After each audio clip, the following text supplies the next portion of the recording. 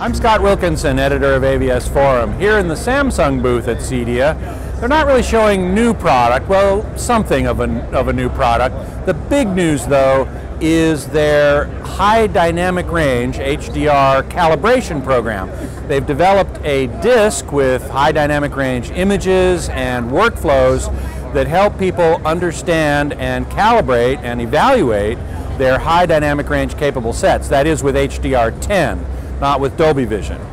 And they're demonstrating that. They're holding seminars here at CEDIA, and this is a very important process, very important step in the process of understanding and developing HDR.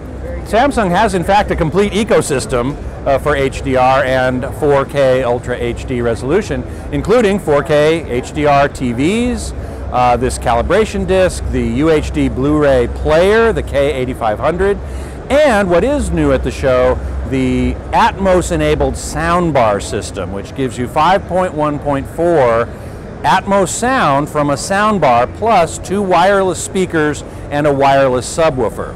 So all in all, it's a beautiful system, very well integrated, and I applaud Samsung for pushing the boundary of getting HDR understood and in the hands of those who can really make the best use of it.